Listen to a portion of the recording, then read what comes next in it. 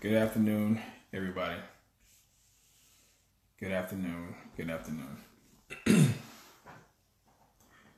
Give you all a few minutes to come on into live before I start and before I begin going over some things that's on my mind and my heart today. Good afternoon, Loretta. How are you, my sister? Welcome, everybody. Welcome, welcome. Please share the live if you don't mind. What's going on, my brother, Larnell? Please share this live. I made it public.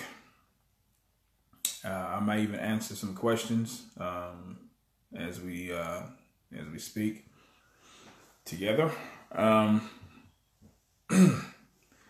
Give people a few more minutes to jump on in. What caused this exposure of Craig? I know it was needed, and I'm thankful. What caused it? Actually, Tiffany, it was well overdue, to be honest with you. The impetus of it was actually the post that I put up October 26th regarding Kanye West. And so basically that was the straw that broke the camel's back, and I decided to just respond and deal with the hypocrisy of what was going on in this man's ministry for quite some time now. Hey, what's going on, Tisha? What's up? What's up, Ish? All right. Let's see. Let me see if anybody else is going to jump on the live, and I'll get started. I do have quite a bit I want to cover and discuss. I want to preface myself and give some disclaimers for a few moments. Number one, I've been doing this, or I've been involved in apologetics for, to be honest with you, since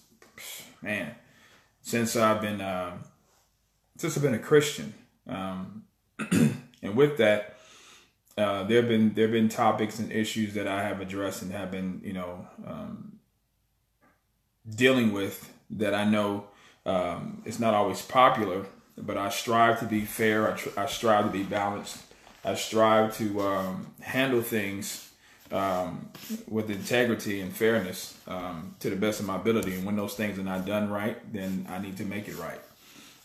So that's my disclaimer on that. I'm not here to be anyone's conscience. Okay. I'm a fellow brother, fellow believer, fellow co-laborer in Christ, right along with you. And so I do understand that we all have our different lanes to run. We all have our different assignments that we must be faithful to fulfill and to complete. But with that said, I make no apologies for the things that I stand for and the things that I speak out against, because we need truth to be proclaimed, if not now, more than ever before. So when I see things that are damaging, that are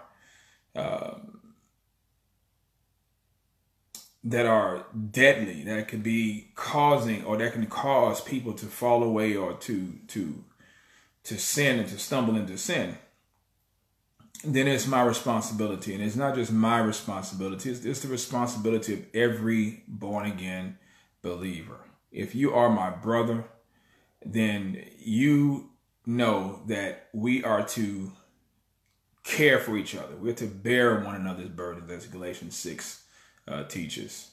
We're to weep with those who weep and mourn with those who mourn. We're so interconnected with the body of Christ that what you do affects other believers, whether positively or negatively. It's going to affect us either directly or indirectly, but it's going to be an effect nonetheless. So this issue with G. Craig Lewis and the issues that I've been dealing with for the past 2 months now, it has its points of exhaustion. It has its points of stress and overwhelming burden at times. But God's grace is more than sufficient. Because he's assigned me this. He's called me to do this. I know he's called me to do it. I make no bones about that. Make no doubts or questions about that. I know he's called me to do it because I'm doing it. And if he wanted other people to do it, he would have called them to do it. So I'm not here to act like I'm the only one that's going to. No, it's not that. But right now, I am the only one that God has called to deal with G. Craig Lewis. I believe it should have been dealt with long time ago. I believe it is well overdue. I believe that the damage that has been caused to the body of Christ by this man, we will probably never, ever know. And this is why I read the testimonies that are given to me by permission. That is why I post comments and make videos of these matters, because I want you to know that they are real people. These are your brothers and sisters. Whether you like them, whether you agree with them, whether you affirm everything that they believe or don't teach, or whatever the case might be, these are your brothers and sisters. And in saying that, that comes before our petty preferences. And I'll go as far as to say this. Some of you who will watch this video and are watching this video right now live don't like me. Some of you have radio shows, and some of you have platforms, and some of you have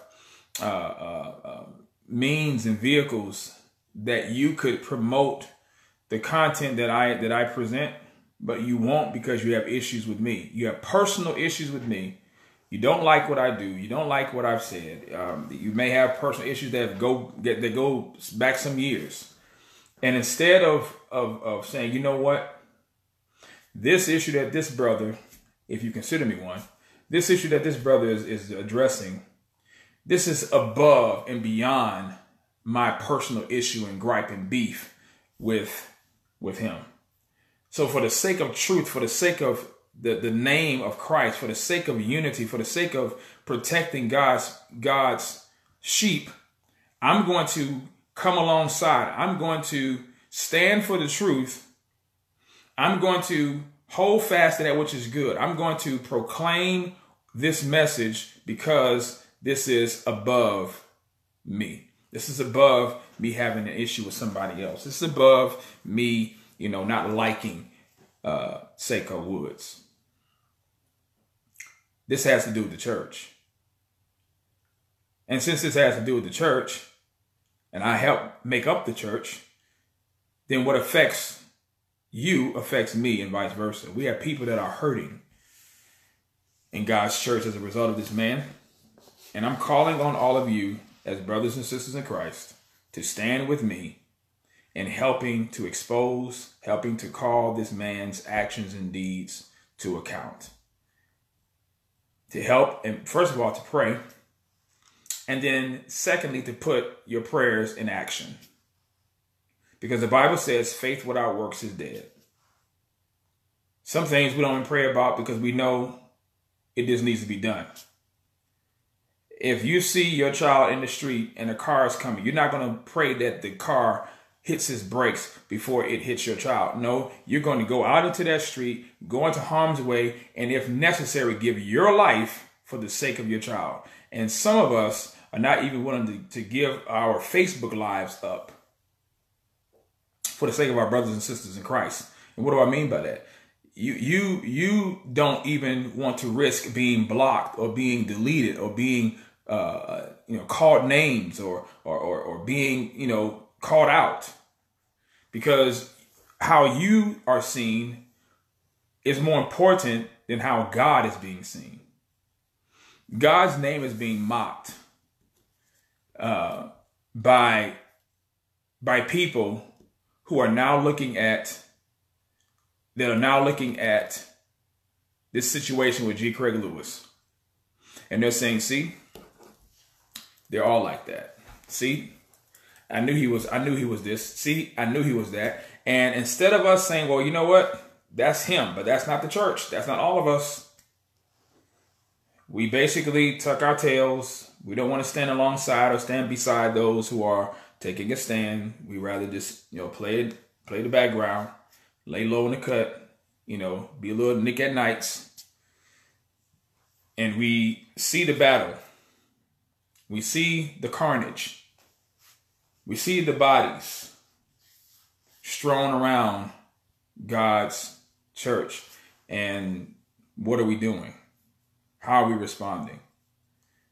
We need to respond more than just with prayers, but with putting our prayers in action. So, with that being said, and that was all my disclaimer. But with that being said, I want to read to you, and I'm going to, let you know now. This that I have here is 14 pages. This is a 14-page letter that was given to me by a former member of ABC. And with this person's permission, I have the privilege and opportunity to read it. And I'm going to read this letter. It is lengthy. Bear with me, because I want to read it in its entirety. Then I want to make some comments. I'm going to share some scriptures, and then that'll probably be it, should the Lord say the same. The title of this letter is titled ABC, which stands for Adamant Believers Council. ABC, Excommunication. Dated Monday, December 16th, 2019. Quote, I'm quoting now. I'm quoting what this letter reads. Number 1, why I am speaking. The first video I saw from Sekou Woods was the interview of Delilah Mosley. To be honest, up until this video, I was still patiently waiting on that phone call from ABC leadership that allowed me to return to fellowship with them. There was always something off to me about the process, but I figured that was just their own process due to them not knowing how to handle particular situations. I defended this position to friends and family members as well. However, once I started watching the videos, it was very apparent that the handling of my situation was just quote unquote business as usual, end quote. And I was very apparent that the handling of my situation, was just business as usual, and I was just waiting in vain. It says it made me very angry, very sad at the same time, because if someone would have told me this is how they have treated other people, I would not have believed them. I thought they genuinely cared, and somehow it had made it make sense in my head enough to ignore the head shakes as I would tell my story to my friends and family. I mean, I didn't agree either, but also wasn't the head of the church, of that church. So who was I to argue their process? Letter A, subpoint A. I always strive to see the good in people, especially the ones I trust. I think it is important to speak a little bit about the type of person I am, and you'll see why this is important when I get to the story. I grew up very sheltered. I was in a church service almost every day of the week, and we moved so much that I actually changed schools 15 different times before I graduated high school. This essentially put me in the position of the quote-unquote new kid multiple times in my childhood, while also being shy. I had no friends. Briefly, for about a year in high school, I tried to shed that shyness and be a part of the crowd, but I still didn't really fit in. I got busy with a job and got married and moved away from home. I was still ignorant as to what was accepted as socially normal. Continuing on, I have to preface my story with this because I know that if I don't, my actions will be judged without the context of what was going through my head at the time. Let me also insert this trigger warning. I will be speaking about childhood molestation, and that may upset some of you. So you may not want to hear any further until you are ready. During my childhood, I had experienced multiple instances of where I was exposed to others in a sexual manner, with my first occurrence being at age 4. This is significant because I need you to hear my heart in this. I remember to this day so many details, all the way down to the color of this grown man's underwear. I remember him telling me not to say anything, and I didn't want to betray his trust. I also remember when I did tell, I was embarrassed, not because of what had happened, but because I didn't know what to call his genitals. Yet it came about that I told my mother. The next thing I know, I was being taken to the hospital, and police showed up at this man's house, and I was asked by others multiple times if I was sure, as if my mother's words could be trusted. There was no evidence of penetration, so there was no reason for any of them to believe me.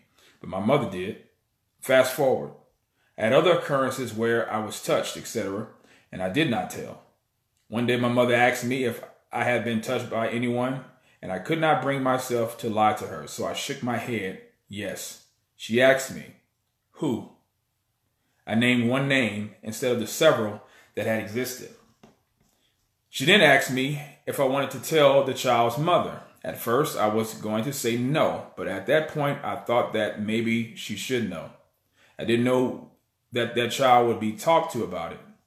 I didn't know that the child would get in trouble for it. However, that is what happened. I was confronted by this child later in the week about how they got in so much trouble because I said something.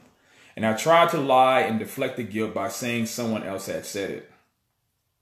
That other person then confronted me about the lying, and all of the children ended up leaving me alone, sitting on the swing set to play by myself. I have no recollection of how long I sat on that swing by myself, but I do know that was the last time I told my mother about any molestation or gave her any indication that it had still been occurring. I didn't want that child to get in trouble. I just wanted the mother to have the knowledge. Even though things happened after that still, I never told a soul. And lastly, if I am upset with someone, I try to figure out in all the ways that I appreciate them. And I try to look at the positive repercussions of a given situation versus the negative ones in order to stay smiling, because smiling through everything has always been my strength. Number 2, why I would like anonymity. I'll be speaking on an occurrence of molestation, and I do not wish for my child's reputation to be revealed more than it has already. Some of you may have heard that something happened, while some may not have. Either way, since this is on a public forum, I would like to protect my child's identity as much as possible. I know that the judging of my actions will occur, and I'm okay with that. 3, premarital counseling. Let's fast forward to when I was preparing to marry my second husband, Jeremy. We went to 3 different pastors to receive premarital counseling. One was the pastor of the church we attended. The second was his nephew to officiate our wedding.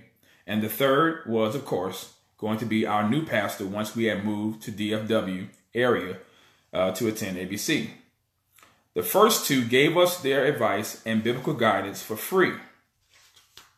Pastor Lewis charged us $300 in total for 3 1-hour sessions, $100 each.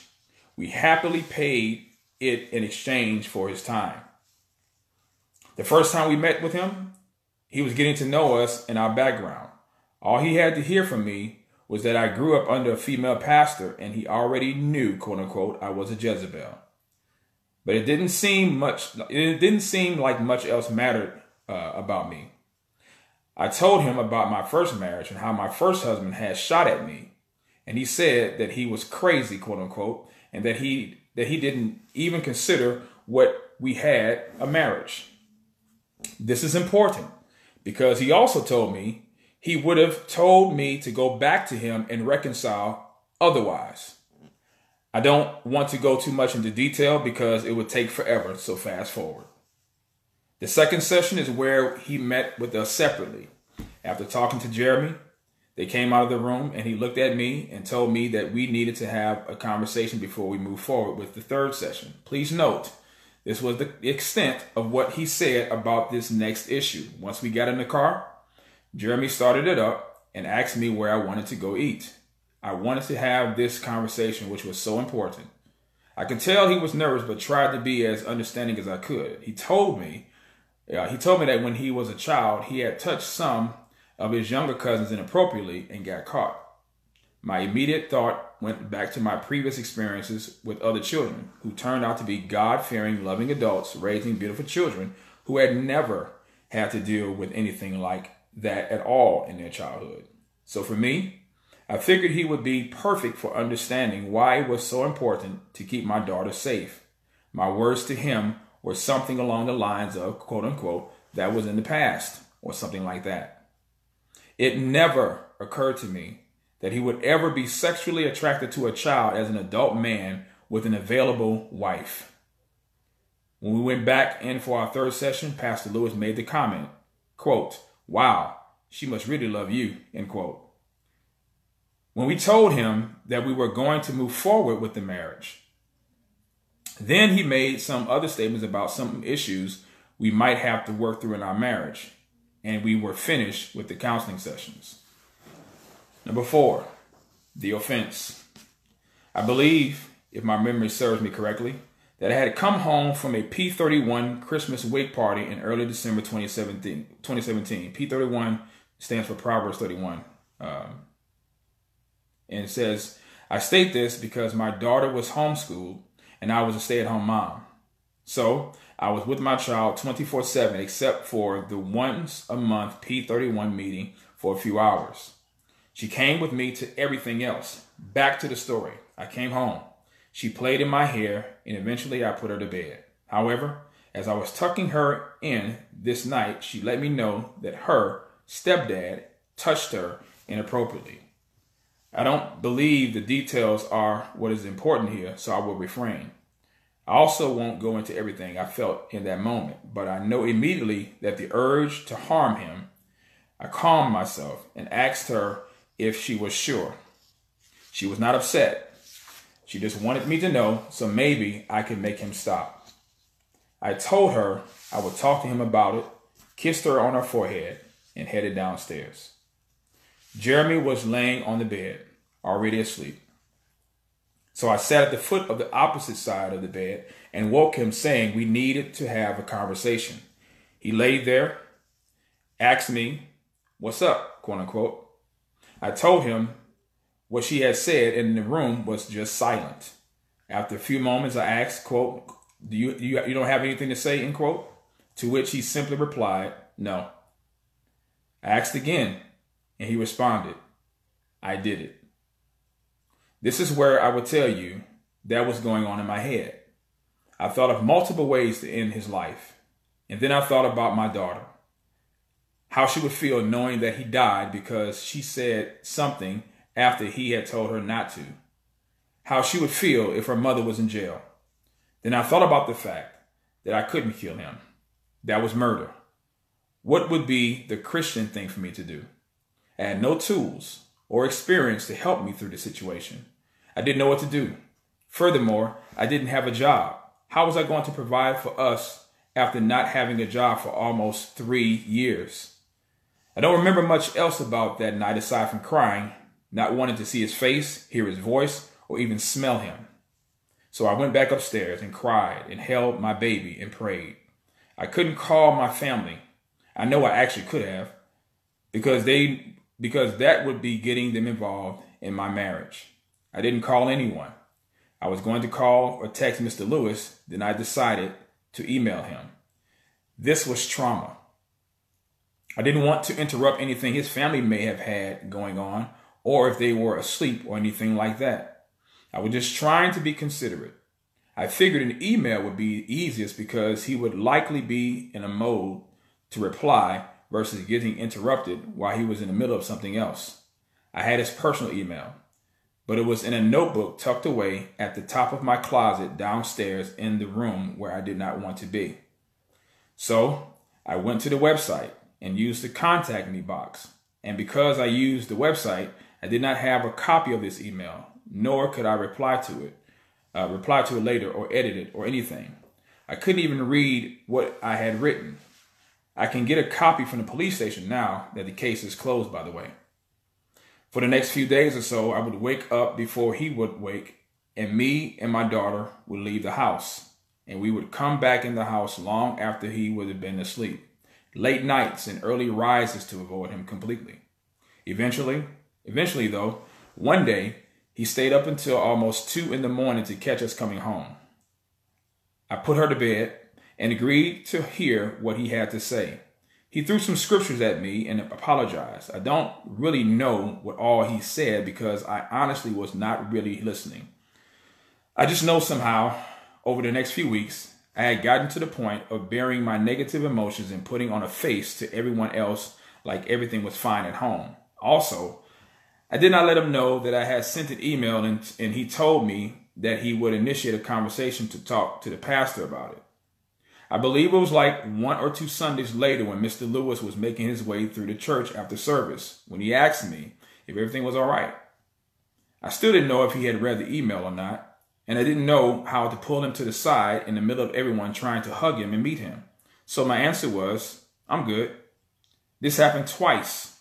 Both times I was wondering if he had gotten the email or if Jeremy had reached out. I asked Jeremy maybe 3 different times and then gave up on it. At this point, I'm thinking that maybe there was a reason he hadn't found that email. Maybe I can figure this out on my own.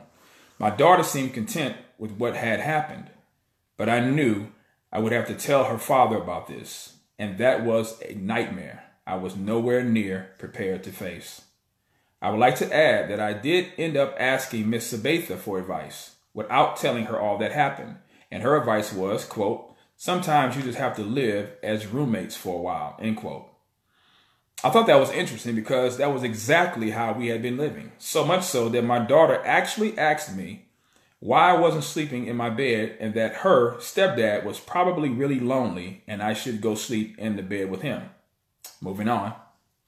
Number 5, the shunning.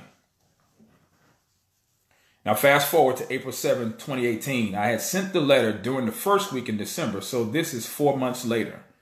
Jeremy receives a text stating that pastor and the elders would like to meet with us. So we go up there and there are police waiting in the back for him. They had me and my daughter wait outside while they talked to him in the conference room. Mr. Lewis came out and told me he had gotten my email and that the reason he hadn't seen it was because it had gotten lost in his spam folder. He then went on to tell me that we were going to have to leave the church and were not going to be allowed to come back until all of this got settled. I felt like my heart was being ripped out of my chest. Not only was this one of the most traumatic things I had never thought I would have to experience, but now I just lost the support and communication of the only group of people I had ever let my guard down fully with. This was my family. These were my friends.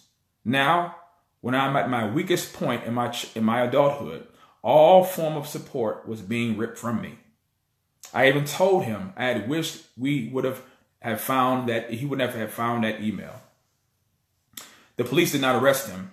They sent us home and they said that they would forward the report to the correct jurisdiction. So we went home and they arrived the next day to arrest him and take him to jail. CPS also came to start the investigation.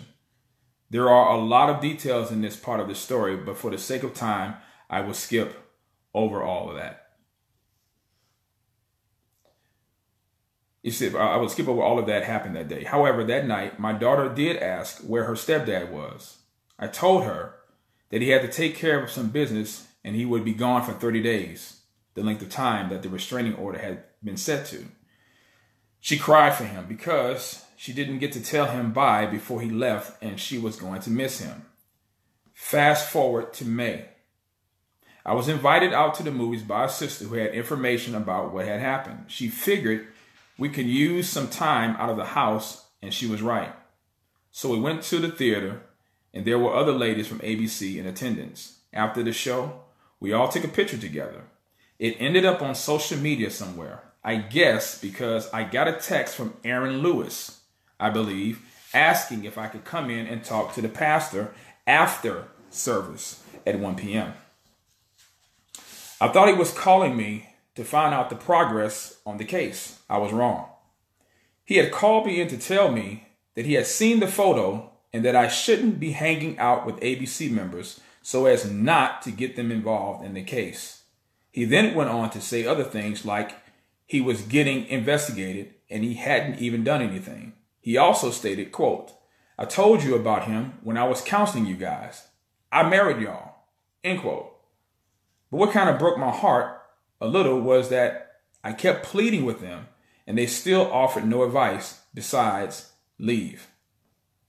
Miss Sabatha turned to me and told me that I wasn't innocent in all of this. Of course, I'm already feeling guilty about this whole situation, but I still to this day don't fully understand what she meant by that. She also said that she had seen some evidence that my daughter had been exposed to something sexual when dealing with the other children. When I recanted that no one had told me, she stated that Jeremy had been told. I don't remember which one of them said that my daughter would probably hate Jesus and is likely mad at me due to how I handled the situation, but I do remember it being said. I also remember Ken Rose answered my "I didn't know what to do" quote unquote plea with "a crime has been committed and there are legal ramifications to go along with that" quote unquote. I left even more confused than the first time I had been quote unquote put on leave. Miss Sabatha did give me a bit of advice. She reminded me that ABC does not have a program for my situation, but I could try a different / bigger church because they have programs for women in this type of situation. I could not do that. I've been giving to and supporting this ministry for the last 3+ years. How could I go to another church with my hand out asking for help and I had never even supported their ministry with a single attendance? She gave me a hug as she escorted me out, and I had remembered I was supposed to be receiving or getting a recipe from Miss Anne Marie. Miss Sabatha told me to text her and ask her for it, as if that was no big deal.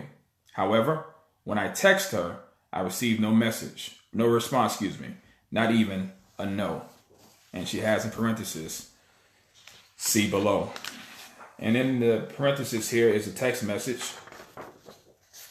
here between the person and Miss Anne Marie regarding the recipe. So I'll fast forward to number 6. Number 6, communications. May 1st, 2018. CPS advised me that they were closing the case, and I texted Mr. Lewis to see if I would be able to return to service. He responded in a group message that I assumed include Mr. Ken Rose and Mr. Aaron Lewis.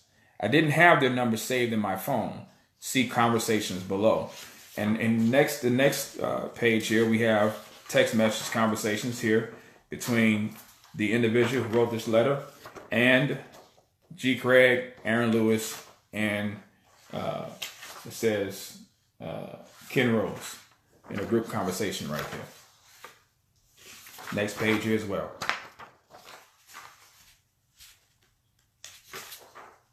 All of these are text conversations that she has asking about the status of her membership and when will she be able to return. May 6th, the text I received after going to the movies the night before. I tried to understand. I really did. I thought as I sat with it that it would start to make sense, but it never did. About a month later, I was looking for someone to come and fix my back door. The police had forced their way in while I was out at an appointment to confiscate all of my electronics. In doing so, they destroyed my entire frame and also separated my bricks from my wall outside. While I was looking for someone, it occurred to me that I could possibly have one of the guys that did carpentry work at the church to fix it, since I trusted them. We talked back and forth briefly on Messenger, and then the conversation just fell off completely. 3 days later, I let them know that I had found a contractor, and they viewed the message, but again, no response. I was a woman sleeping with my daughter in a house whose back door wasn't secure, and I couldn't even get a response for help that I was willing to pay for. Number 7, my daughter.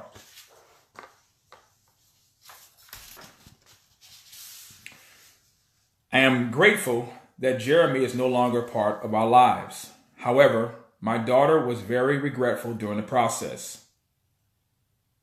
Let me see something here. Okay. I'm very grateful that Jeremy is no longer part of our lives. However, my daughter was very regretful during the process. Near the end of April, she had started counting down the days until Jeremy would be returning to us, and I finally had to tell her that he wasn't returning, She cried so hard. This reaction led me to know that I understood my daughter just as well as I thought I had. In spite of everything that I was told, she asked, quote, "Why can't we just forgive him?" End quote. I responded that she could forgive him, but he couldn't come back. She asked why he couldn't just be punished for doing, quote unquote, the dishes for a month or something. But I still had to restate that he couldn't return. My baby was heartbroken. This was why it was so hard for me to harm him. She loved him, and I was right. She just wanted him to stop. This was what I was searching for help in dealing with. Number 8, my sisters. I love these women of God because they would never know how much just the fact that they checked on me meant. I was alone and trying to make it as best I could. There were 9 total women who texted and called me back to check on me.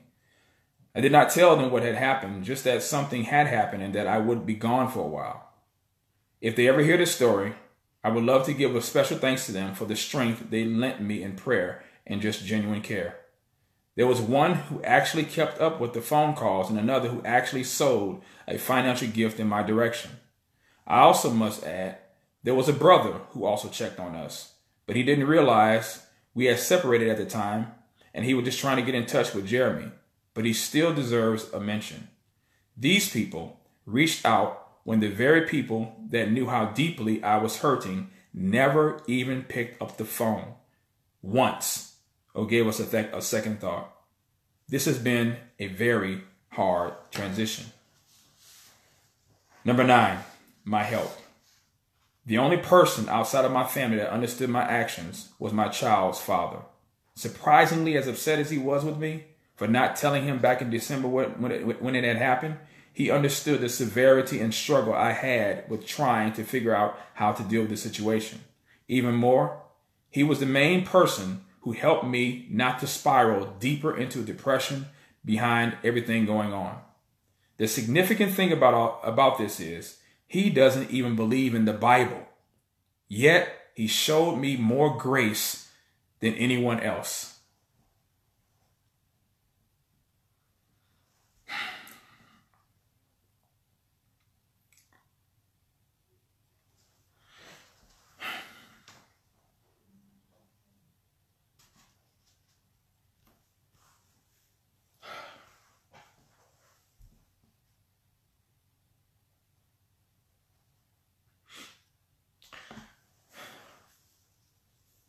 Mr.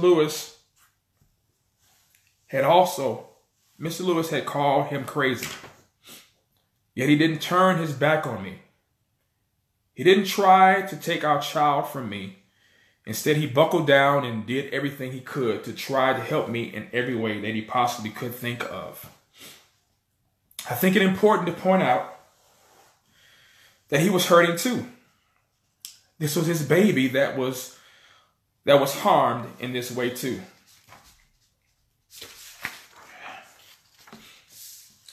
But I say all this to say that I don't think that the way my situation was handled was right.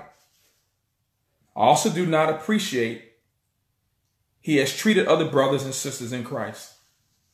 How do we help one another if we shun them in their time of need?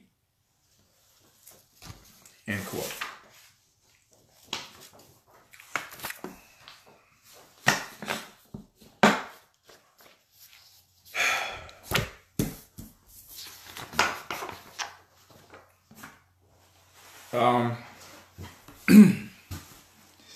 Give me a minute, please. Just give me a minute.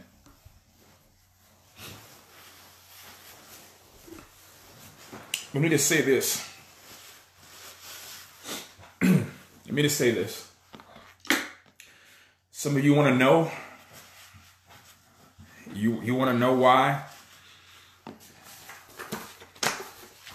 I'm not going to stop dealing with G. Craig Lewis? It's because of this.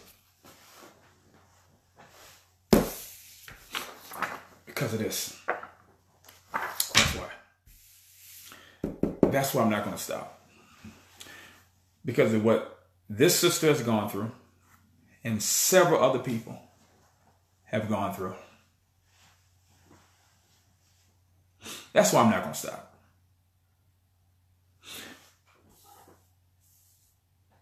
The only way I'm going to stop,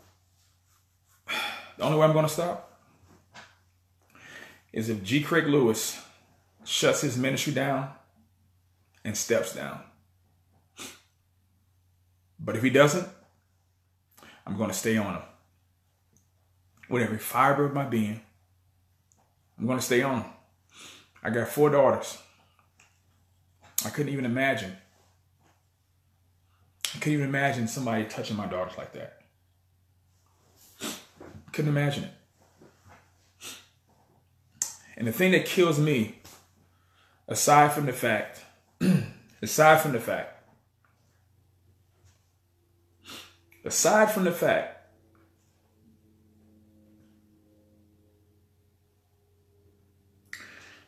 a so-called church is not willing to help people deal with trauma like this, is that you have a man void of the Spirit of God who showed more restraint than a professing pastor that claims to be a Christian, that claims to have the Spirit of God, and a wife of a pastor who claims to have the Spirit of God. That's what kills me. This man, though made in the image of God, showed more grace and compassion in that situation than a person who claims to be saved and showed zero compassion. So, this letter deserved its own live today.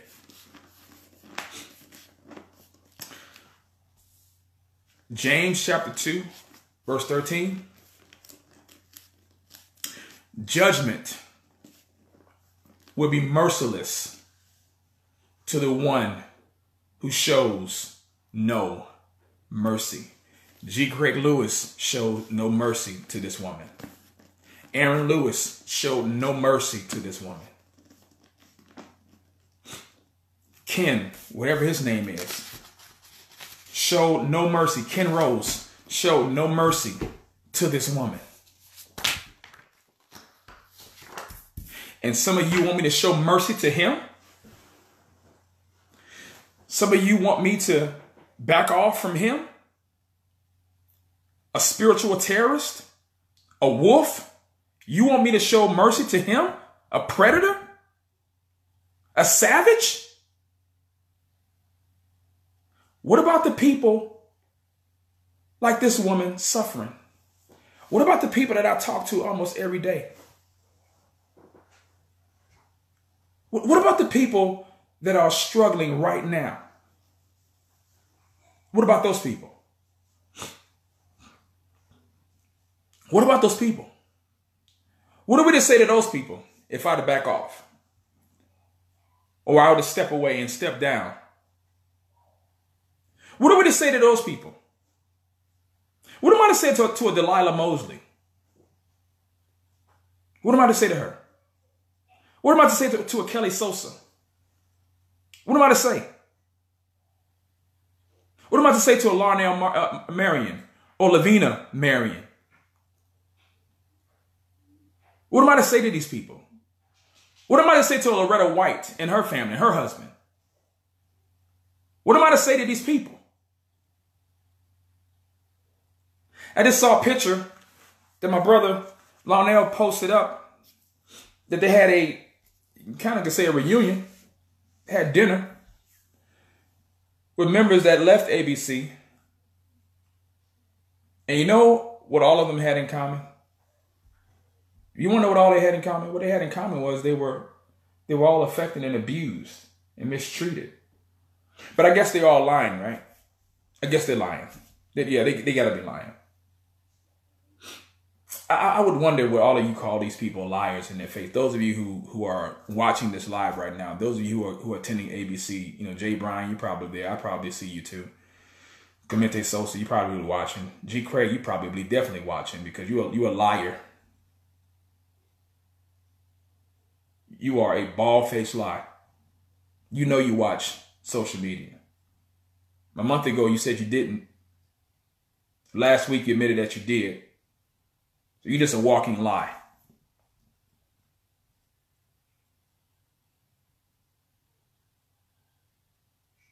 But you know what?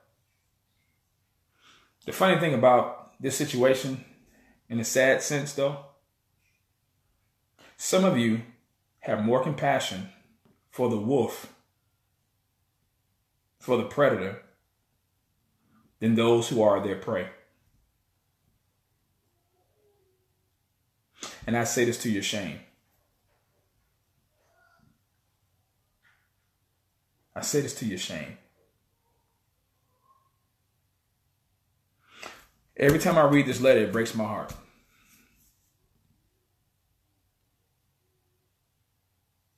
Every time. Because people should not have to deal with that. People should not have to go to a church to be treated the way that they've been treated.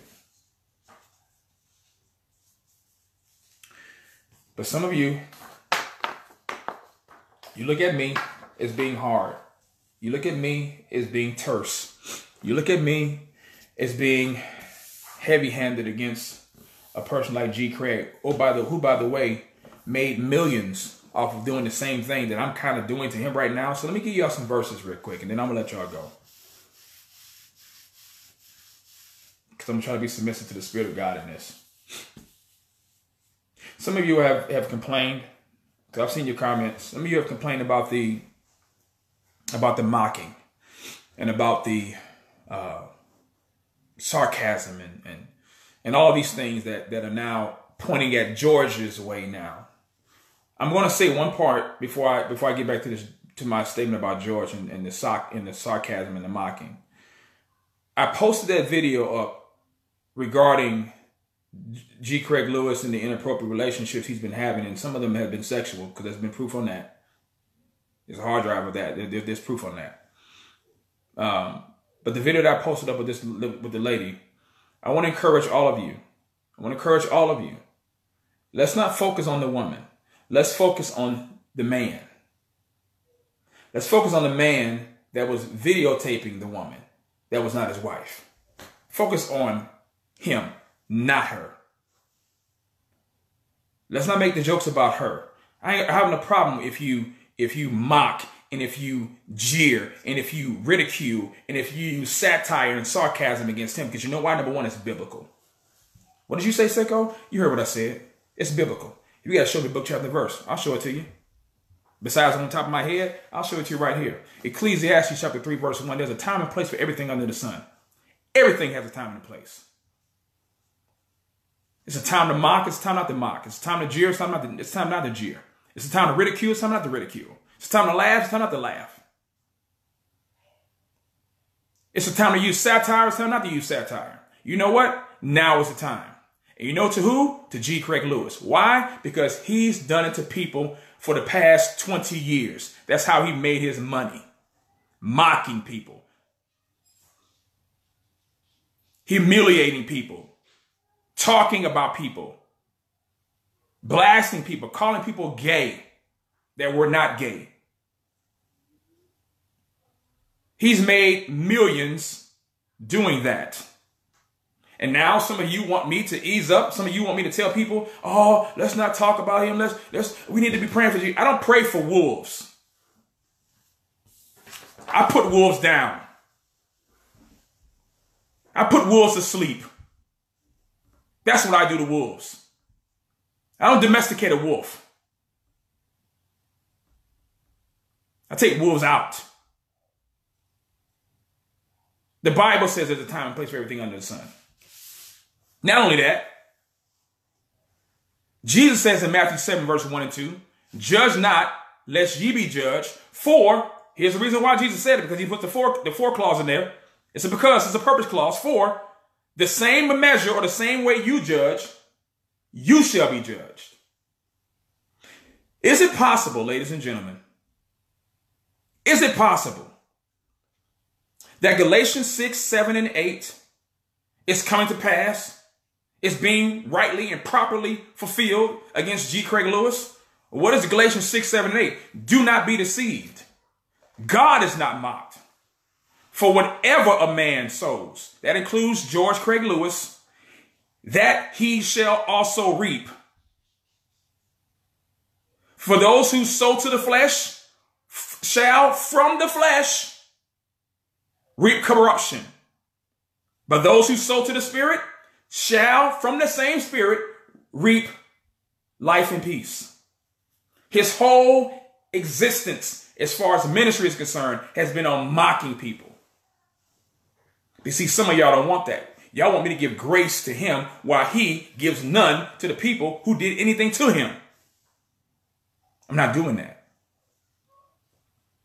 Well, who are you to treat him like that? Who is Craig to treat people the way he treated them? I am a biblical instrument of judgment against G. Craig Lewis. How about that? There's 3 realms and 3 institutions that God has ordained in this earth realm: the family, the church, and the state. And all 3 implement discipline in the jurisdiction and the spheres that they have been given authority over. And take a wild guess what I am. I'm part of the church. And since he has flunkies that don't hold him accountable because they don't have biblical eldership there, they have flunky yes men there, then he's not accountable to anybody.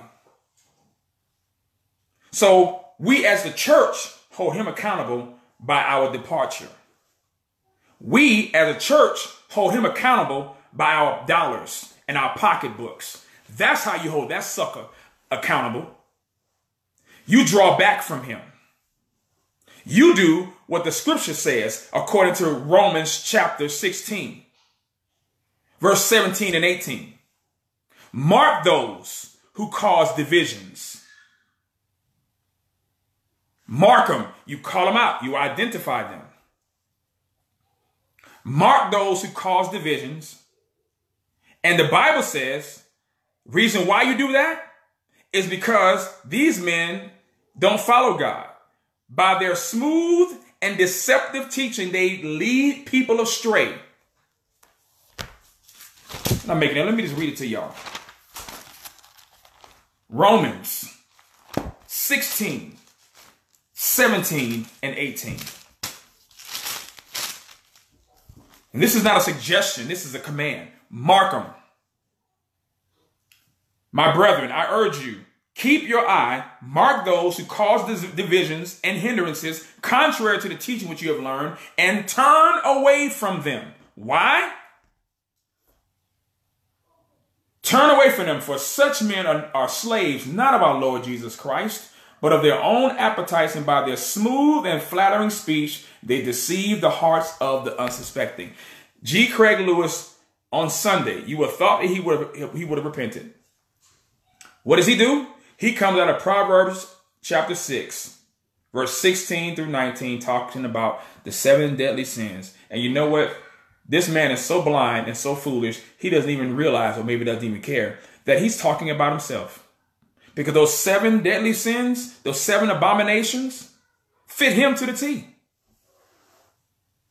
But see, what he did was what Paul says in verse 18. By their smooth and flattering speech, they deceive the hearts of the unsuspecting. They don't tell the truth.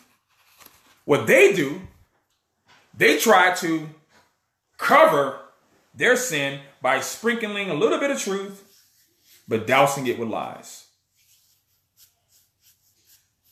So, is there a time to mock? Does the Bible talk about mocking and using satire and ridicule? You better believe it does. Can I give you some examples? Glad you asked. 1 Kings 18:27. Remember Elijah? Remember Elijah on Mount Carmel? 850 prophets of Baal. And they were crying out to their to their gods. And you know what Elijah said? He mocked them in verse 27. He says, hey, why don't y'all scream a little louder? Maybe your God is gone on a journey. And you know what else he said? Maybe your God is using the bathroom. Because the word in the Hebrew, gone aside, means to use the bathroom, to use the restroom. I believe it was 850, Tim. I know it was 450 prophets of Baal. I thought he had 400 other ones too. But if it's 450, no problem. But I thought it was 850 because he had 400 prophets of Baal and 400 ones. But I know it was 450 at least.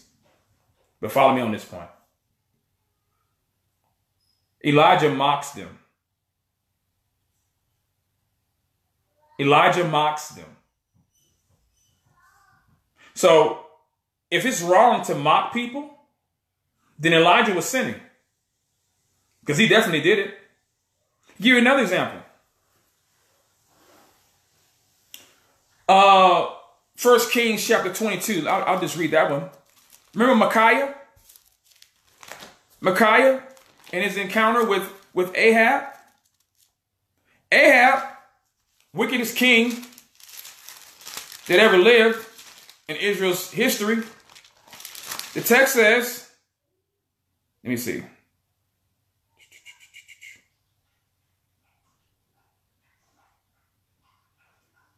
I was trying to get something else. Excuse me, y'all. Okay. Yeah, 450. Thank you, Tim. I was looking at something else. No, I'm right. Verse 19 in First Kings 18. Now send therefore and gather to me all Israel, Mount Carmel, together with 450 prophets of Baal and 400 prophets of the Asherah. So 850. I was correct. 1 Kings chapter 22. I just want to read this real quick. Verse 15 of 1 Kings 22. He says, I'll say verse 13 for context. When the messenger who went to son of Micaiah spoke to him, saying, behold now, the words of the prophets are uniformly favorable to the king. Please let your word be like the word of one of them and speak favorably. But Micaiah said, verse 14. Micaiah said in verse 14, as the Lord lives, whatever the Lord says to me, that I will speak. Then when he came to the king said to him, Micaiah, shall we go to Ramoth Gilead to battle, or shall we refrain? This is Ahab asking the question. He says, and he answered him, go up and succeed, and the Lord will give it into the hand of the king. Then the king said to him, how many times must I adjure you to speak to me nothing but the truth in the name of the Lord? Notice, he was already told not to go, and so Micaiah uses sarcasm. Micaiah mocks him. Yeah, go ahead. Go on. Yeah, the God will give it to you. You can get the W. You can get the W. Micaiah mocks the king, ridicules the king. Remember Paul? What he said to the Corinthian church in 1 Corinthians 4:8 and then 2 Corinthians 12:11-13? He mocks them. He mocks them. He said, oh yeah, you become full, you become this, you become that. Now, was that loving for Paul to say that? Yeah. Sometimes it's loving to use sarcasm. Sometimes it's loving to mock somebody to show how silly and how foolish and how stupid they are. And to also protect others to show them how stupid and how foolish they are. I'm just showing y'all in scripture stuff. Some of y'all thinking that, we should mock G. Craig Lewis. Why not? He's getting what he deserves. He's getting what he deserves. He's reaping what he has sown for 20 years. Laughing and kikiing at people, mocking them, questioning people's sexuality. He's done it for years. And now you want to tell me and tell others that we're wrong for doing the very thing that Craig has done to people? But we're doing it righteously. He did it unrighteously. And he did it for profit. I'm doing it for free. You ain't got to pay me to clown him. I will do it for free. Yes, I'm going to clown him until God says enough. You don't have to do it. I'm not telling y'all to do it. But whenever I feel the unction of the Holy Ghost, I'm going to do it. Just like Elijah did it. Paul did it. Even Jesus did it to the Pharisees. Called them blind guys and called them hypocrites and called them whitewashed tombs and said, you swallow, you strain at a gnat and swallow a camel. So I'm standing on good ground when it comes to mocking people who mock our Lord, because I just read to you Galatians 6:7. God will not be mocked. God uses people to judge people. People, understand that. Can we for once get in our Bibles and say, you know what? Let's see what the Bible says about this. Let's see what thus saith the Lord says about this. Instead of us going on our feelings, let's go on the flawless word of God and let the word of God speak to our souls. How about that? Can we start there for a change? So you want me to ease up, to back off of a man who has made his living and made millions on getting on the necks of people like Kirk Franklin, T.D. Jakes, Eddie Long when he was alive, Yolanda Adams, Donnie McClurkin. You name it, this man has mocked people. And yet you want me to back off? I'm not backing off. I'm not going to back off until he steps down. I'm going to stay on him until he is gone.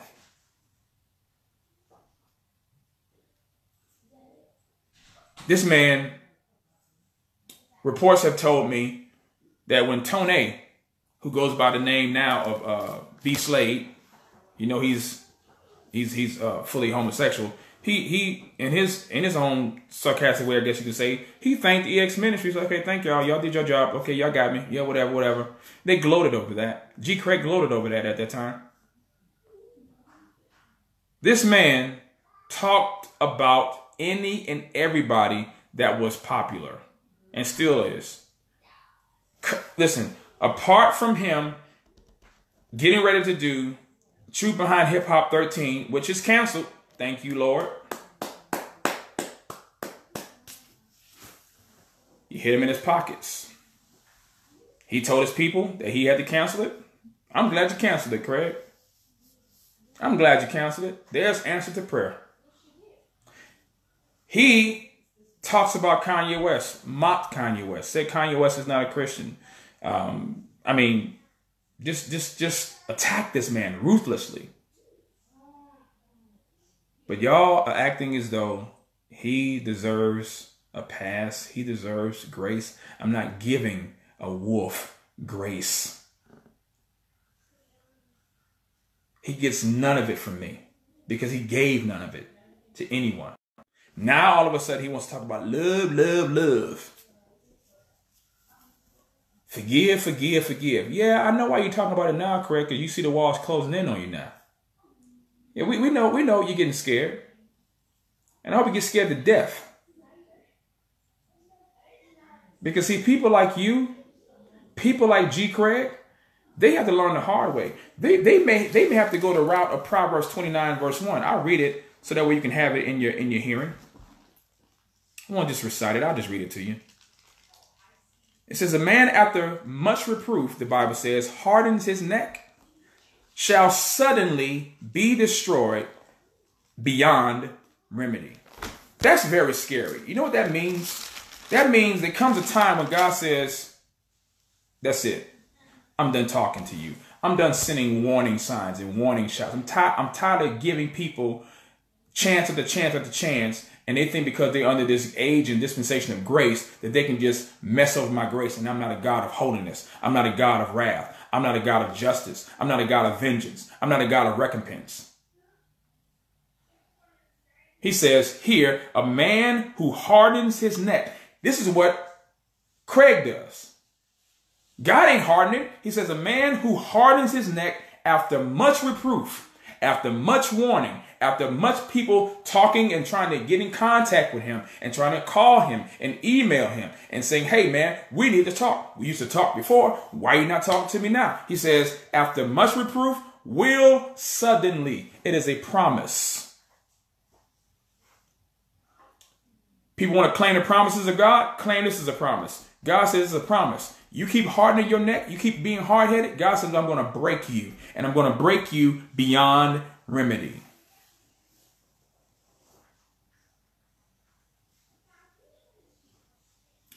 I've had reports tell me that he's been confronted by a very well-known pastor in the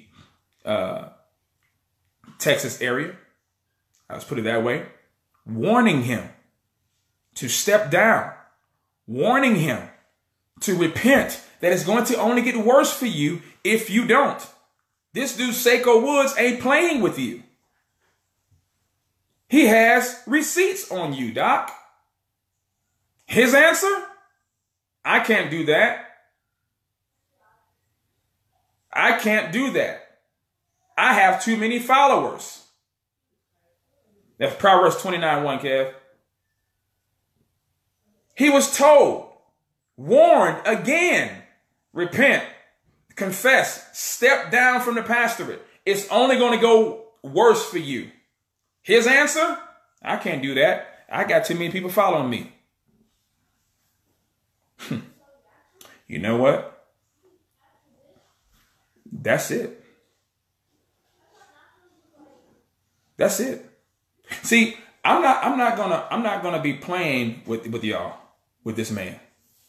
I'm gonna tell y'all how he feels about people who support him, quote unquote. See, Will Ford, if you're watching, the Haviland, if you're watching, he don't like you. He never liked you. He calls Will Ford gay. Calls Will Ford stupid for marrying the Haviland. And some of y'all know I'm not lying. So you can testify right now. Tell me if I'm lying. You know I'm not lying. He talks about Will Ford like a dog, and Will Ford goes to the same church that he has talked to that this man has talked to him like a dog about and preaches for him. How do you do that?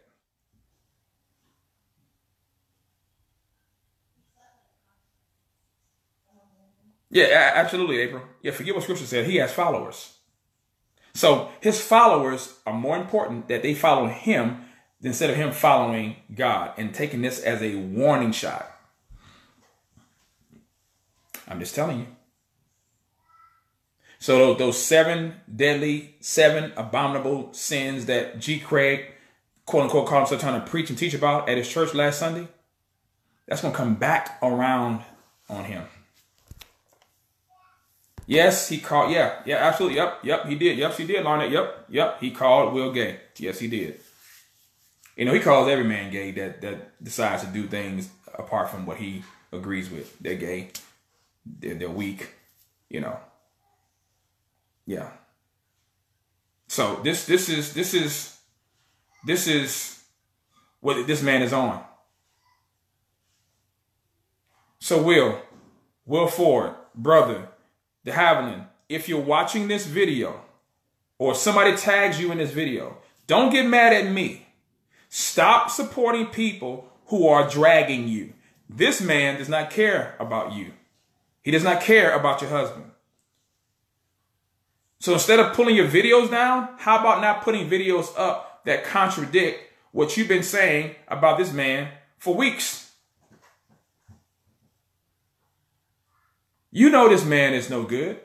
You know this. Help your husband to stop supporting him.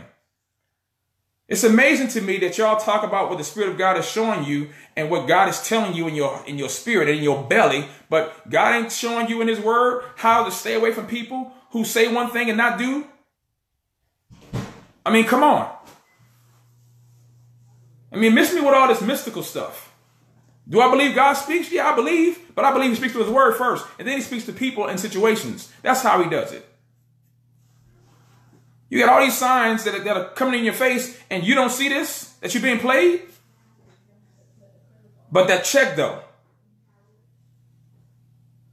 Yeah, but that check that I get from speaking over there, though. See, whatever you love, that's what you're going to follow. That's what you're going to worship. Somebody let Will Ford know this. Please, share this video with that brother. Will, stop playing yourself. You and your wife should know better. Why would you support a man that does not support and stand for what God stands for? Why would you do that? Why would you cause other people to follow you and support a man who does not believe in the scriptures being the final authority? Who does not believe that baptism is one of the commands that believers are to be once they get saved? He just started baptizing people 2 months ago, but he does not believe in baptism. He believed that baptism is a Roman Catholic ritual. That's why he didn't baptize anybody for almost 8 years. This man is wicked. Okay? I'm not going to let up on this man. I'm not going to shut up. So he can send whoever he wants to send. Those wax cease and desist letters, please miss me with that. I have my team too. So I'm going to treat you like a bill collector. I'm not going to answer your call because D-rated, Better Business Bureau, D- rating. G. Craig, what are you smoking, sir? You have millions of dollars in your account. You drive a foreign, or you're leasing one, but nonetheless, you're driving one. And the best you can do to try to shut me up is to hire, quote unquote, what is this? What are these people called? Oh, let me see. Digital Forensics Corps. Digital Forensics Corps. Based out of Ohio. I live in Texas. So do you. This is what you send for me?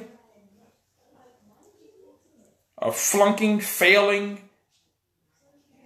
Better Business rating, D- rating, almost 50 complaints, only been in existence for 3 years. The lawyer that you supposedly is a lead detective, a lead investigator, has only been in law for 4. This is what you're doing? For little old me now, George. Remember you said in your little talk that there's just some guy on social media. So this some guy on social media got you shook, George? I mean, this is what we're doing? I'm just asking. Because again, if yeah. I mean, if I wasn't a problem, then why would you worry about it? I'm just curious to see how you people are going to respond tomorrow since that video dropped. But more interestingly for me, I want to know what George is going to do tomorrow. Because here's the thing, ladies and gentlemen. If George comes in that church tomorrow and acts as though everything is just everything, or he tries to make excuses and he does not confess that he has been having sex with women that are not his spouse and he's been doing this for years, but just got exposed now, that should tell a lot of you people that still attend ABC something. That the very thing that he tried to hold you to, he's not doing. You know the whole Romans 2:1? Yeah. I agree, Tisha. I don't believe he's going to repent. And God can do it. If God grants him repentance, it could happen, but I would not bet the farm on it. I would not bet the farm that he would. Because his pride precedes his humility. So, I think I'm pretty much done. Sarcasm has its place. Mocking has its place. There's a season for it. And that season that we are in regarding G. Craig Lewis is now. For me it is. It's now. Exactly, Anisha. Exactly. Yep, this could have been over a long time ago. But yes, he did. Yes, absolutely, Delilah. Yep. So, people, and if she does, if she does, that should tell you something right there. But one more thing. Um, um, I'm not praying for G. Craig Lewis. You do what you want to do, ladies and gentlemen. I'm not praying for G. Craig Lewis. I don't pray for wolves. I pray that God protects the sheep from them. That's what I pray for. Man, you're not even going to pray for him? No, I don't consider Craig a brother. He's a wolf. I don't. My concern is zero for that man. My concern is zero for his family. Zero. My concern is zero for those who support him, those who are closely associated with him and that stand with him. It is zero. Zero. I have no concern for him at all. None. Let the record reflect and show that. I'm telling you here right now, I do not concern myself with a wolf. No more than I would concern myself with a ravaged and with a savage animal or beast.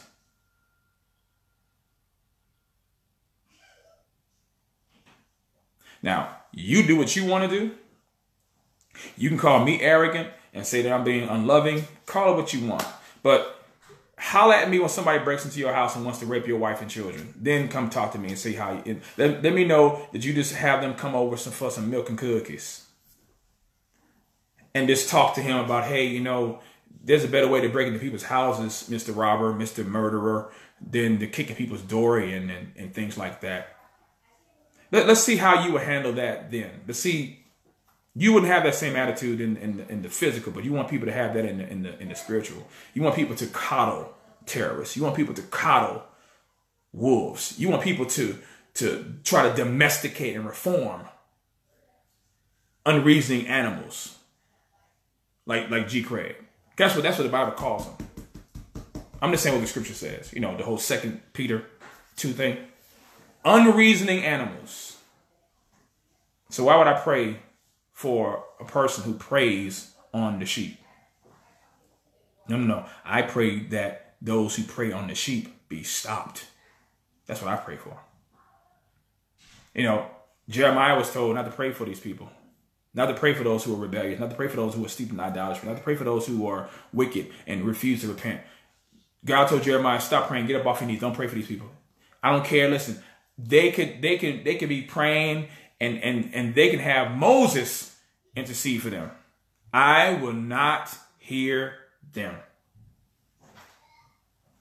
Some of y'all, hey, listen, some of y'all be like, that's harsh. But you know what is harsh? You know what's much more harsh? For us to sit back and let God's people be taken advantage of and we say nothing. That's more harsh. That's unloving. So,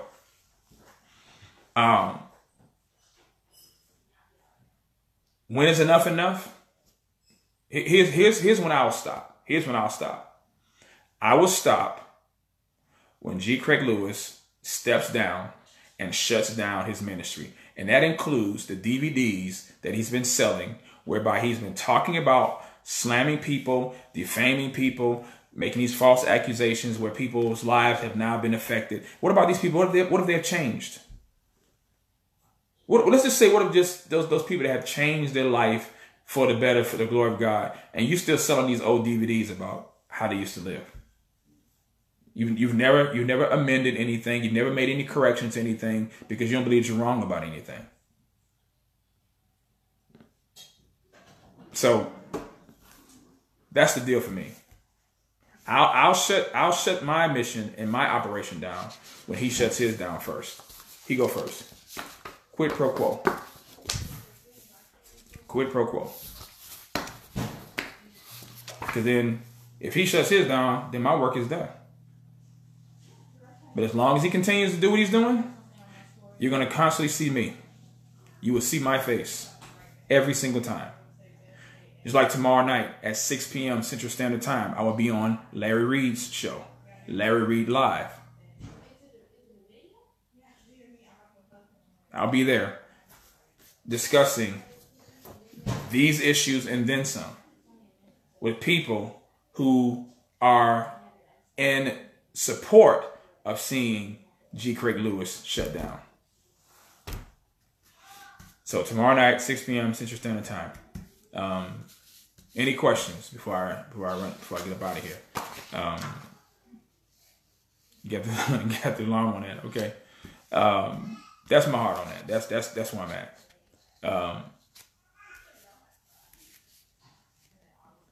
Does he broadcast? I'm not sure. This will be my first time. This will be my first time on the on that show, Yoli. Thank you for joining us. Thank you for joining my live. Appreciate that. This has been my first time actually going on his show. Have I heard from any members? Yes, ma'am, I have. Yes, ma'am, I have. I have people. I've gotten a few emails from people here. Let's see if I can find one because my emails have been kind of full. So I can see if I can find a name that may have, not necessarily a name, but an email that I received. I'll paraphrase what one of them said. They wanted to know more about the email that I had put out because they do not believe that what G. Craig Lewis has been saying is true. That's what they said. That let me see. Let me see what else.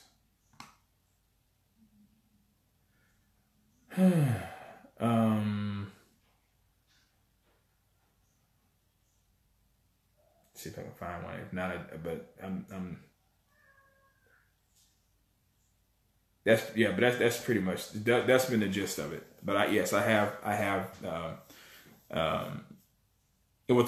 Tonight. I mean, tomorrow night. I guess it's gonna be a special show because I'm gonna be on with him tomorrow night at 6 Central. But anyway, but there have been current members that have said, yeah, we're not. There's too much out there now. Yes, I have. Yes, I have. I was responding to Loretta's question too, Andrea. I have heard from current members, and some have asked me, do I have any information that would help to make a better decision on what to do? Some have been in limbo. Most of them, others have been like, we've heard enough. This is just a nail in the coffin. This has just been confirmation that we need to be up out of here. So you said, how can I get one of those hats? Inbox me, Benjamin. Inbox me. I'll send you the photo catalog of the merchandise we have, and I'll have my accounts specialist. She will assist you in getting that merchandise to you. So I appreciate the support. Thank you very much, sir. Thank you very much. Anybody else? Any other questions? Again, tomorrow night, 6 o'clock. Central Standard Time. I think Larry's going to put a link up maybe sometime this evening, if not tomorrow. But I know he mentioned that, so looking forward to having that discussion. So as well. Also, let me say this: if you has his wife said anything? Not to my knowledge.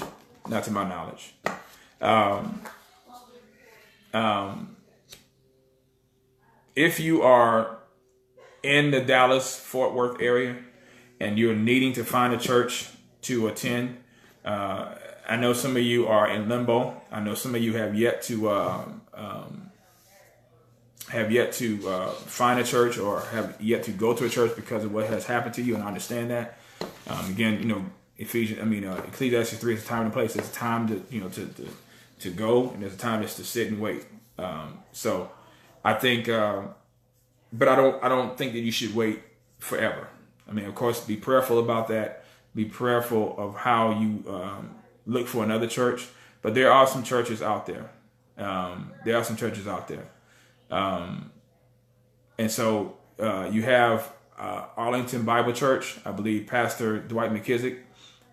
That's his church. You can check him out. One Community Church. You can check out that church. I think they have different campuses. You can check out those churches as well. I've also have mentioned you can go to 9Marks, the number 9, the word Marks with an S.org. They have a church search site on their page. You just click on that church search link, type in either your zip code, or they have a map of our nation, and you can click the area where you live, and they should be able to assist you in helping you find a church that teaches verse by verse biblical exposition as well. Or you can just Google. Expository churches in my area, and you should be able to find some churches for you as well. Now, I mentioned these churches. I'm not endorsing them. I mean, we have some doctrinal differences, but they're not heretical. I'll say that much. They're not heretical. There may be some things you may not agree with. But I would rather you go somewhere than to go to ABC and not go anywhere. Because you need to be in a community of believers where you can grow, where you can be healed, where you can establish relationships, and just have the fellowship of other saints. Because you don't want to say you don't want to stay to yourself and constantly lick your own wounds. Once you have somebody, let somebody help you. Let somebody help you get those wounds healed. So let me read this question here. You say, what is your advice for those that are transitioning out of this situation? What steps should they take to heal properly so they don't remain hurt, bitter, or offended, because healing is a process? Yeah. So kind of like what I just mentioned before, Yoli, I think accountability is key. To isolate yourself because of pain doesn't deal with that, because you don't have anyone to bounce off of. And you don't have anyone to help you process what you're going through. So I think that being around other people helps you heal. It's for me. I believe that's one of the reasons why the writer of Hebrews tells us, don't forsake the assembling of ourselves together, for such is the habit of some. Because there's a special grace, I believe, that comes when you are together with other believers.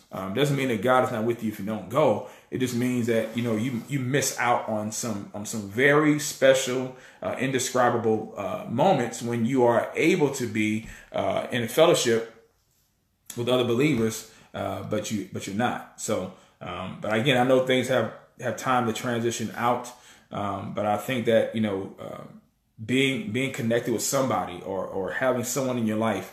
The proverb says in Proverbs 20 verse 5, the heart of man is like a deep well, but a man of understanding draws it out. So you need to have somebody that you be able to bounce some things off of, just be able to hear, have you to consider some things, help you to process things that's going on in your heart and in your mind, because you don't want to just be talking to yourself. You don't want to be talking to yourself. I mean, because you can listen, you can rationalize yourself out of a lot of things. And also you can rationalize yourself into a lot of things that you should be doing. So, you need to have somebody, that iron sharpening iron, even through that transitioning and painful process. My wife and I, our family, we're attending a church. We haven't officially joined, but we're attending a church right now. And we left our former church for doctrinal reasons, but we've been going to this church for a couple of months now. And we like it. But we want to take our time before we commit to any fellowship. But notice, we just didn't not go. You know what I'm saying? I guess maybe because I've been on this road before, with churches, and so I kind of deal with church hurt, or deal with situations that can look like abuse. It may not be, just be time where you just know what, for the sake of peace, it's best that we leave. Because if we stay here, it's only gonna make situations and matters worse. So for the sake of unity and peace, it's best that we part ways.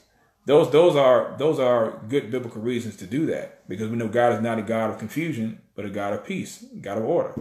So hopefully that answers your question on that.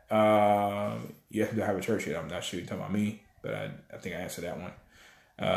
What else?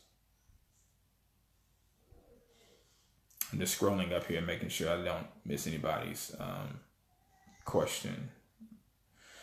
Okay. So, that's fine. I'm not sure who, Rob Rob Green, but he sounds familiar. I'm not really sure if I recall that name, but sounds familiar. That's fine. Those who want to check it out, you can just use the sermon with that. But anyway, that's all I have to say, y'all. That's all I have to say. Just wanted to just, do this live. Make sure that, you all heard my heart. I hope and pray that you did. Pray for those people who are still at ABC. My wife and I, we pray for these people every single day. We pray that God will deliver. We pray that God will open eyes. We pray that God will even bring G. Craig Lewis to the end of himself. He said, how long have I known about this? Known about what? G. Craig's sexual sins? I just found out about these things a couple months ago. The doctrinal issues, I've been knowing about that for quite some time and have been trying to communicate and converse with him. But anybody that knows G. Craig Lewis, they know that he's very elusive. He's not one to hold himself accountable, i.e. the elders that he has there, they're not biblical elders to hold him accountable. So he basically his own authority. So he's not one to like to be questioned about anything. So hopefully, I hope I answered your question on that. But yeah, the sexual accusations, which have been proven, not just allegations, but they're accusations that can be proven. Those were discovered a couple of months ago, probably around early October. I think we were around that time. Probably around October is when those things were discovered with me. And so I began trying to do some work, do some research, and confirm some things, and it's been confirmed. And so, I tried to reach out to him and present the facts, but I, along with other brothers who knew him, he refused to submit. He refused to even be entreated with the facts that he already knew were true. And so he mentioned to Fred Price Jr. in a conversation with him regarding the email that I had sent to Fred Price Jr. because he was scheduled to attend Fred Price Church in February to do his Truth Behind Hip Hop 13 recording. And as a Christian, I believe the principle of 1 Timothy chapter 4, verse 1 through 6, would need to be applied in pointing out these things to the brethren, those who taught destructive heresies and covert and overt teachings that were demonic. Paul says, he says, in pointing these things out to the brethren, you would be a good servant of our Lord Jesus Christ. So those are the reasons why I informed Fred Price Jr., gave him the facts, gave him my concerns, and said, hey, this is a person that, y'all may have done recordings before, you may have known him for years before, but at the end of the day, what does God's word say? Friendship comes under the authority of the infallible word of God. So I encouraged Fred to do his research, check the facts that I presented, and did that. Had a conversation with G. Craig Lewis. He presented G. Craig Lewis with the facts. G. Craig Lewis said that 90% of what I presented in that email was fabricated. 10% was true, but the 10% that was true had already been dealt with. Those were G. Craig's exact words to me via Fred Price Jr. And all of that information in that email was true. Everything in the email that I presented was fact found and proven and confirmed. But of course, he says 90% is fabricated. Well, what part of the 10% you're saying is true, but was dealt with? Because all you need is one to be disqualified as a pastor. If that's your charge, because you got to be above reproach. So he didn't go into depth with that, and neither can we prove that was the case that he did. So I do know that the people that he has sinned against, even though these people on my live right now, have yet to receive a phone call, have yet to receive a written apology, a written letter of confession and repentance, have seen any fruits of repentance by G. Craig Lewis. So what are they lying to? And I'm talking about from people who started with him to people who had left this year. They've never seen this man admit any sin that I'm talking about a sin that you can say, okay, that's sin in the Bible. That's sin. And he's confessed it. He said the same thing that the Bible said sin was. Never. He's made excuses instead of confessions. So hopefully that answers your questions on that. who are the elders there? You have Aaron Lewis. Let me read the list here. You have Aaron Lewis. You have Ken Rose and G. Craig Lewis. Those are the elders there. Those are the elders there. So yeah. Anyway, just wanted to share the letter with you all. I believe that letter deserves its own live, and I promised that I was going to read it. So anyway, I'm going to let you all go. Appreciate you all's support. Keep me in your prayers. Pray that the Lord keep me strong, alert, faithful to Him and to my family.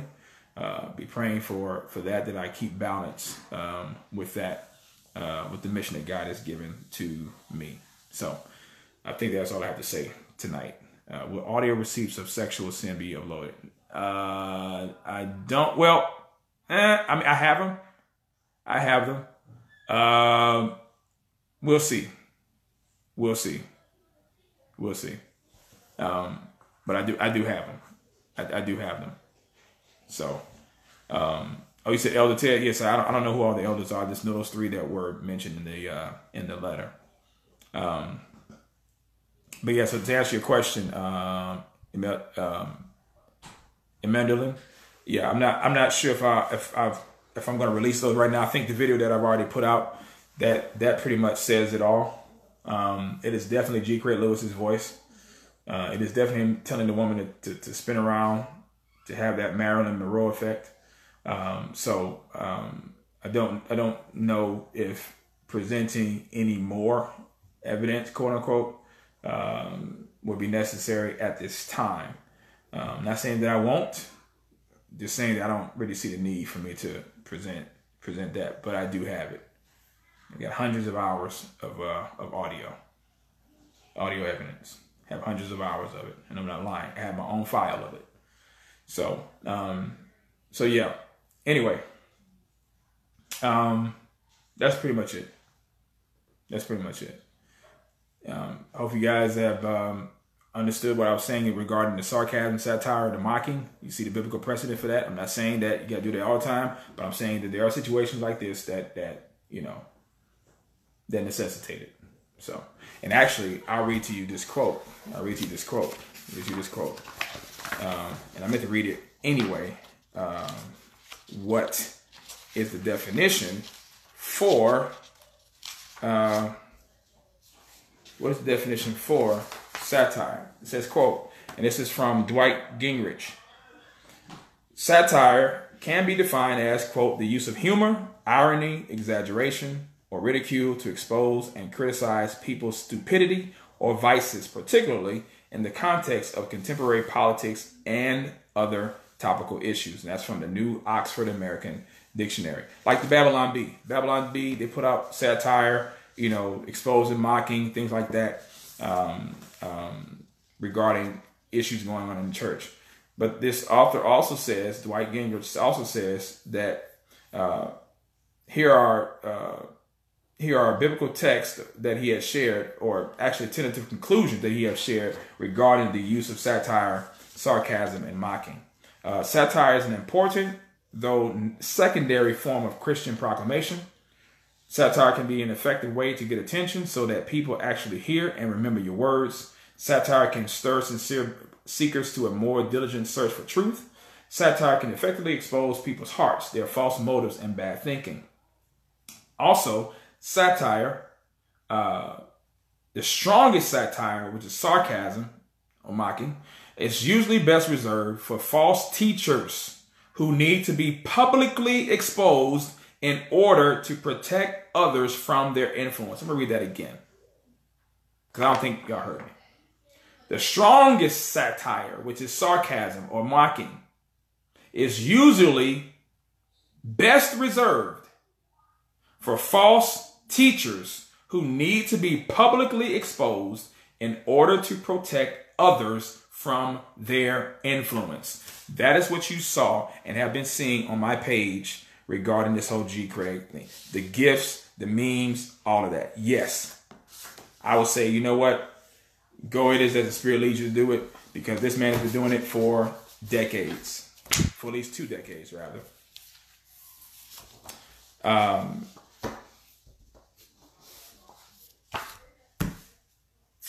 So yeah, go for it. Go for it. Or in the words of G. Craig, do it. Do it. All right. Anyway, yeah. Now I agree with you on that. If someone wants to see more, then the side eye goes up, wondering what are you hoping to gain or see. I agree. I agree. I don't. We don't need to. We don't need to see porn to know that something is. I mean, if you already got people, you know, already telling you this is what's on these videos, why do you need to see it? So anyway, I'm about to let y'all go. I gotta get my food. I'm hungry. I said enough. So I'm about to get up out of here. Anyway, I love you all. Y'all have a great evening. Until next time, you know the drill. Whatever you do, do all to the glory and honor of God. God bless.